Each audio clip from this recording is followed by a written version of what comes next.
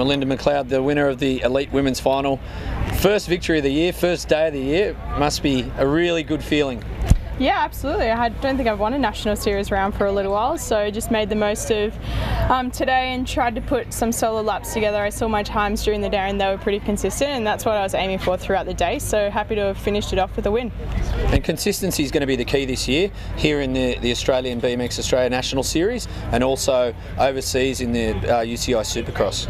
Yeah, exactly, and that's why I've chosen to support the National Series and try and get to as many rounds as I can before I go over to the United States to base. I find that when I'm racing a lot, like I'm in a better frame going into the international season, so that's what I'm out here doing, is trying to get some racing under my belt to hopefully, yeah, get into the World's team and then later the Olympic team this year. And the focus for round 2?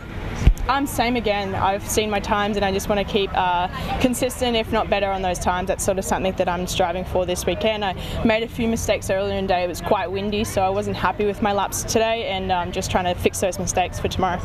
And finally, the Olympic Games this year. It's the elephant in the room, but it's getting bigger and bigger by the day. You must be very excited, but also anxious at the same time. Yeah, although it's coming pretty quickly, the Olympics are still a long way away and we have a lot of races before then, so I'm just sort of taking it one race at a time and seeing what I can improve day to day, and hopefully that makes the difference come, mid-year.